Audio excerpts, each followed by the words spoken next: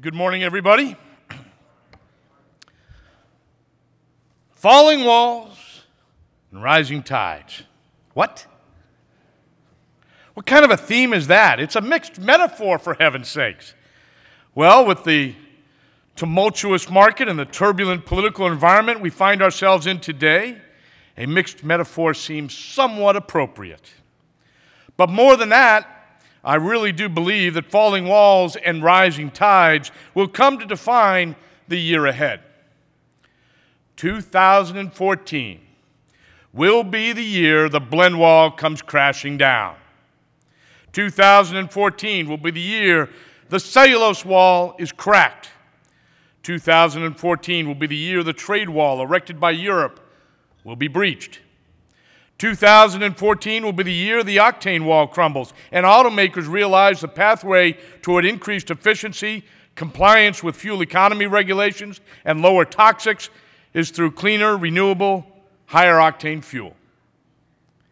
And 2014 had better be the year we take the brick and mortar away from big oil and deny them their wall of ignorance and misinformation that undermines public support for ethanol.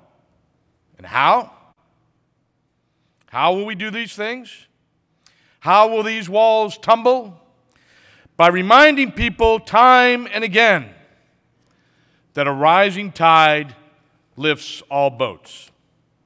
Now, that phrase is commonly attributed to John F. Kennedy, who used it in a 1963 speech to combat criticisms that a dam project he supported was nothing more than pork barrel spending. He meant that improvements in one sector of the economy would benefit all sectors of the economy.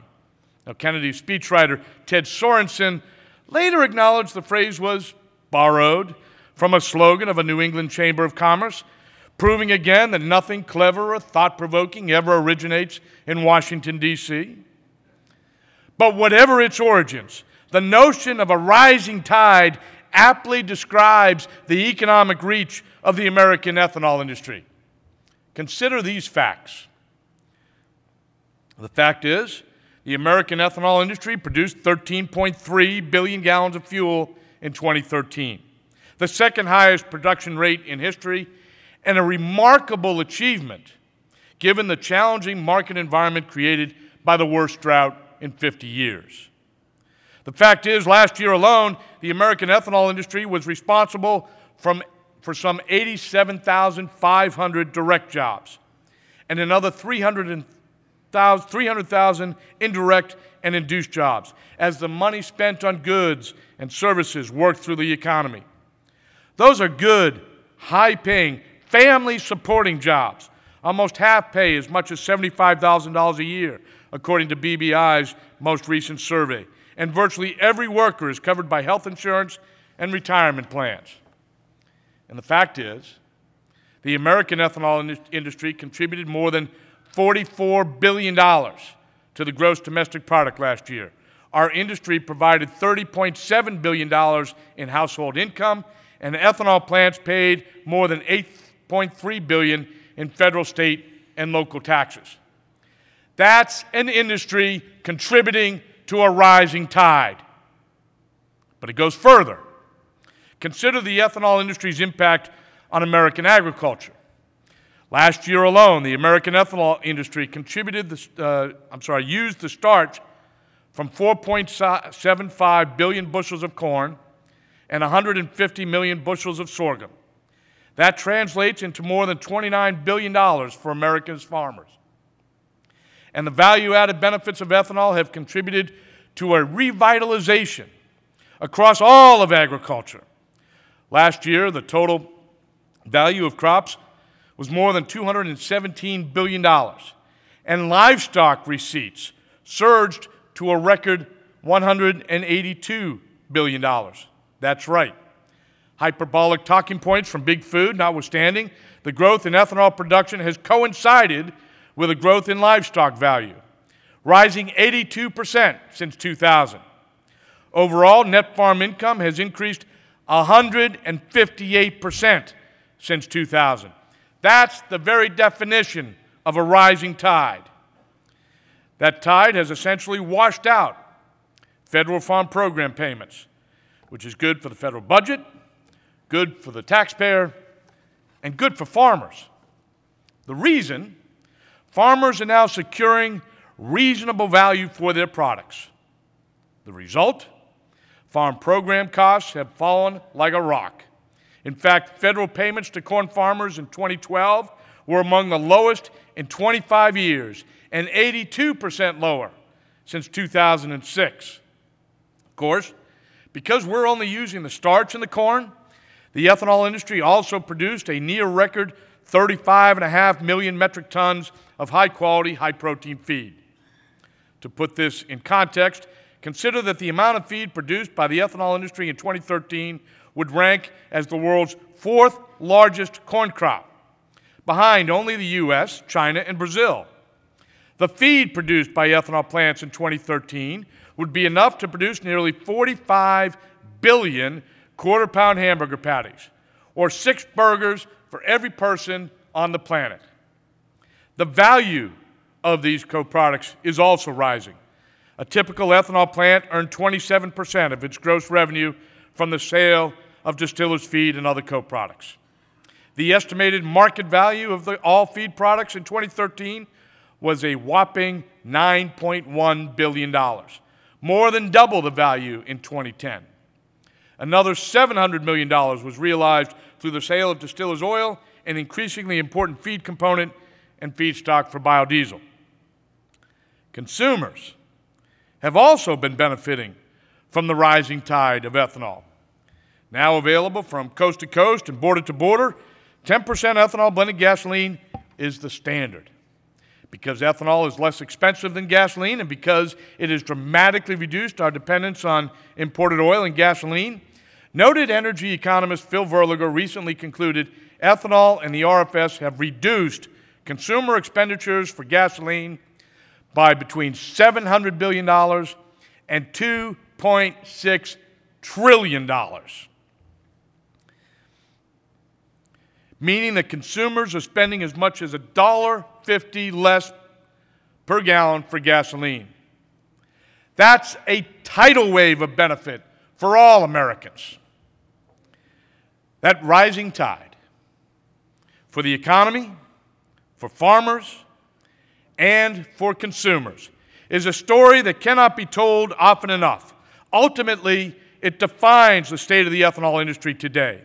For we might be enduring a torrent of criticism and misinformation, but this industry, the people in this room, the engineers, scientists, marketers, managers, and farmers that comprise the backbone of this industry are stronger than that storm.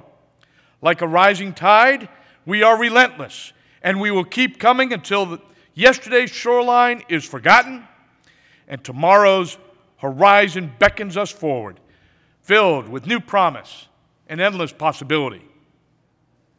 The state of the ethanol industry then is strong, capable of surviving and indeed thriving in the face of the worst drought in 50 years and unrelenting attacks from our competitors. The state of the ethanol industry is determined, committed to growing markets here and abroad so that consumers have access to clean-burning alternatives to petroleum. The state of this industry is optimistic, girding for new technologies, new feedstocks, and new markets that will set the standard for the next generation. All we ask of Washington is one thing: keep your word. Keep your word. It's simple. In 2007, Congress did a remarkable thing. It established a long-term energy policy to wean America off our dependence on imported oil, stimulate investment in new technologies, provide consumers choice at the pump, and revive rural economies.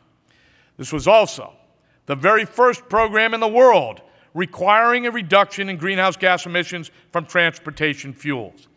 Without question, the RFS was and is visionary legislation that has become a model for progressive energy policy across the globe. And by any measure, the RFS has been a remarkable success.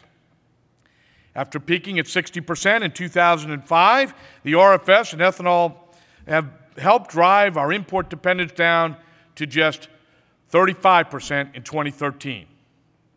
Improved fuel efficiency, fewer miles driven, and increased domestic production have certainly all contributed as well. But increased ethanol production has most certainly done its part. Without the contribution of ethanol, our import dependence would still be above 40%. Moreover, ethanol has reduced gasoline imports from 600,000 barrels per day to near zero today. Look at another way. The ethanol produced in 2013 displaced an amount of gasoline refined from 462 million barrels of imported oil.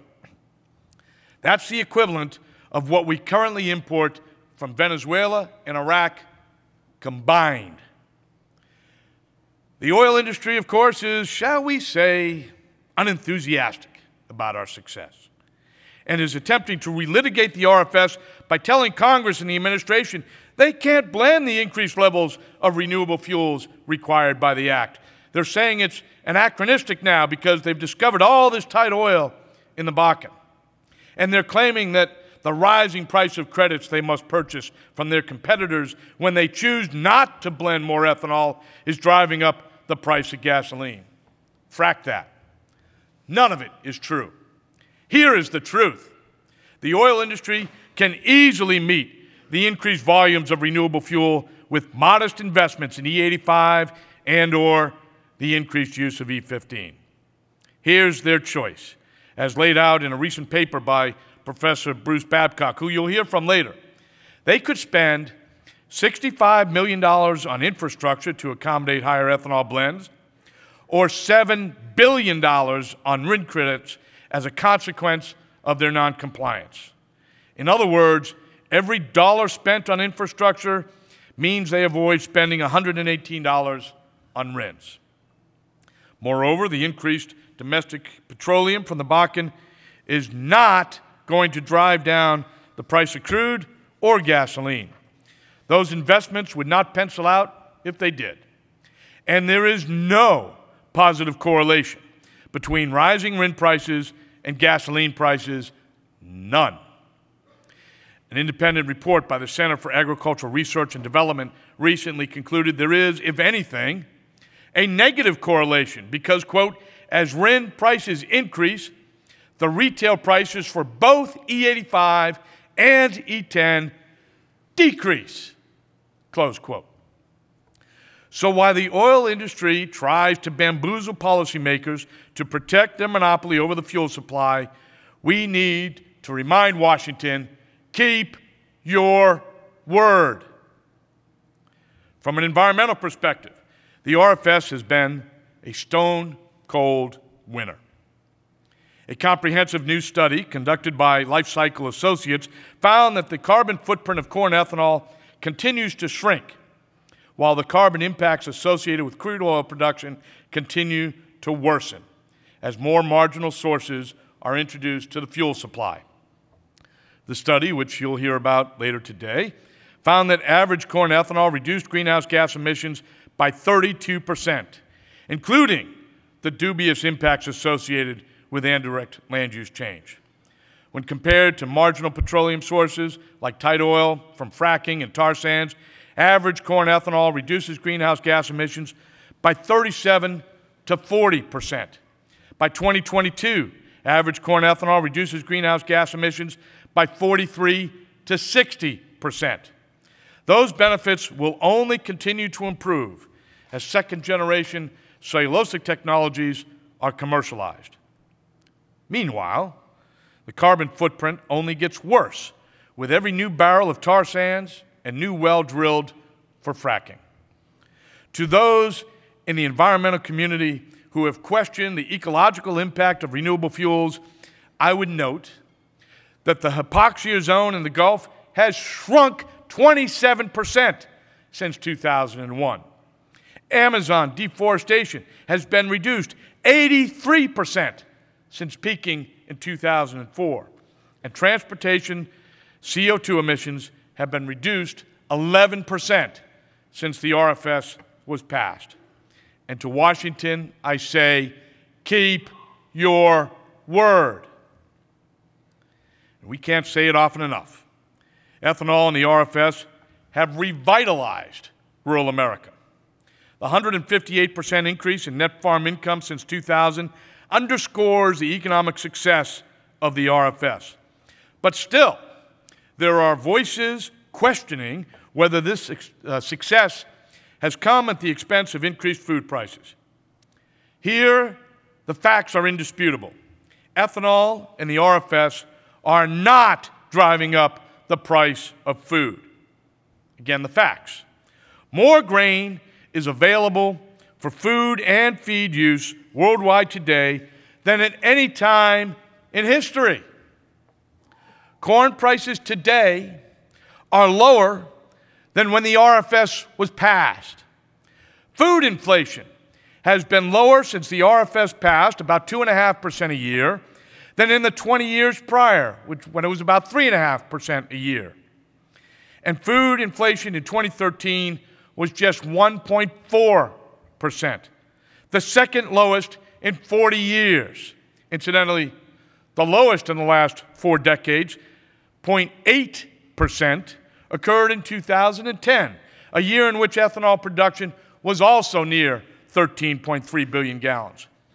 According to the World Bank, quote, most of the food price increases are accounted for by crude oil prices, unquote. Not ethanol.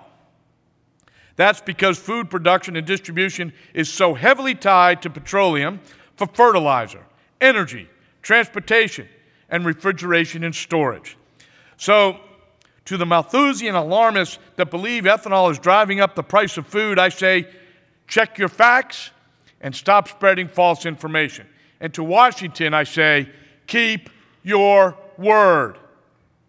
Finally, the RFS is absolutely stimulating investment in new technologies and driving innovation in renewable production. The greatest fear of some oil companies is that the evolution of the ethanol industry from a grain-based industry to one of multiple feedstocks will succeed. Indeed, that's why they're fighting the RFS so vehemently today. You've taken 10% of the barrel from them with grain. They know that if the RFS is allowed to progress to its 36 billion gallon target with 21 billion gallons of advanced fuels and cellulose, they will have lost more than a quarter of the barrel. That's what's at stake here. So they talk of phantom fuels and they grouse about the pace of commercialization, ignoring that EPA has waived 99% of the cellulose targets to date because production was stalled by a global recession and an investment freeze. They hope they can leverage past disappointment for future capitulation. But they're wrong. Too late. Cellulose is here. INEOS in Florida is already producing from an agricultural waste.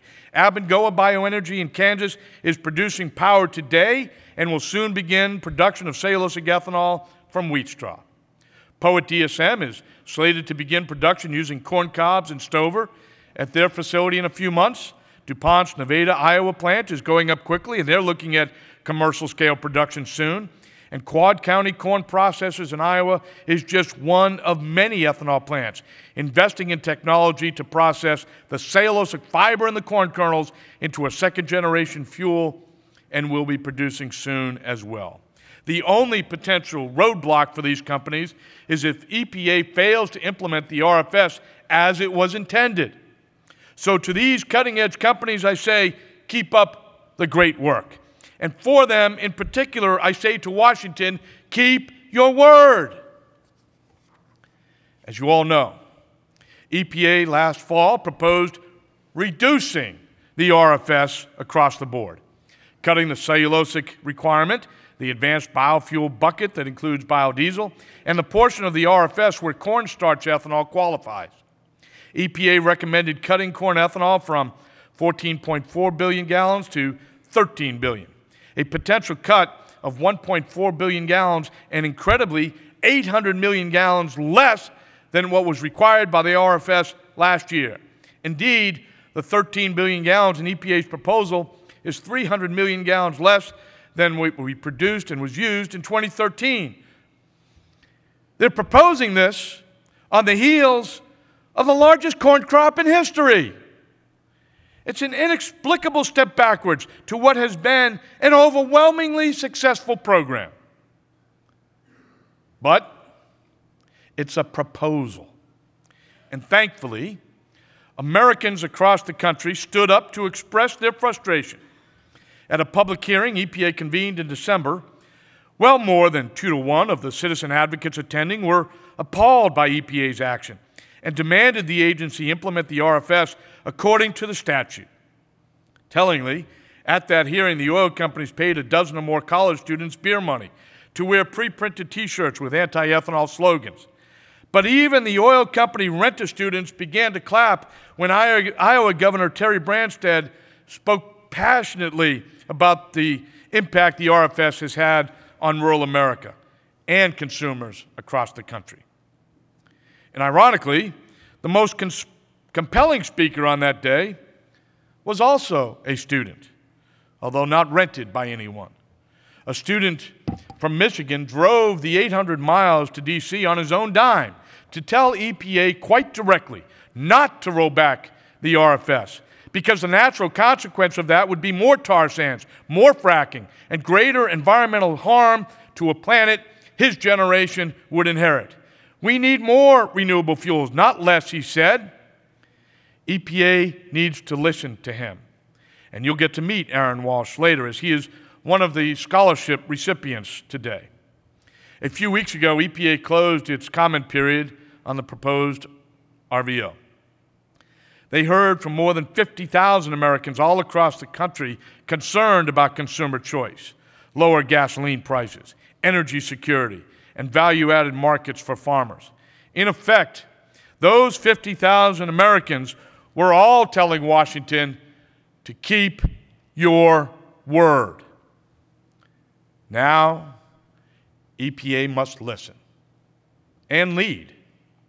The administration must not allow the oil companies to subvert the RFS by erecting a blend wall and claiming it precludes them from complying with the RFS. If EPA limits the RFS to the volume of ethanol Exxon is comfortable blending, we will never realize the potential of renewable fuels, and an historic opportunity will be frittered away. The evolution of biofuels technology will stall for lack of a growing market. The carbon benefits of renewable fuels will be forfeited. The most important value-added market for farmers will stagnate, costing jobs and economic growth in rural America. And the inexorable march from petroleum will be reversed, leaving us ever more dependent upon a finite source of energy that compromises our national security and endangers Mother Earth. None of that makes any sense. Washington, keep your word. Now, we must keep our word as well. We must redouble our efforts to eliminate the regulatory barriers to E15, develop the market and build the infrastructure to accommodate higher-level ethanol blends. No matter what happens with the RFS, we must do these things. On the regulatory front, we've made great progress. A year ago, only a handful of states allowed the use of E15. Today, 22 states either allow E15 or are very close to doing so. And another dozen states are on a pathway to remove those remaining regulatory barriers. Because of the progress we have made, today, more than 60 stations in 12 states offer E15 to 2001 and newer vehicles. In those stations, E15 is averaging more than 20% of overall fuel sales. Compare that to just the 3 to 5% sales for premium on average. Perhaps most important, fuel and C-store sales are up at those stations.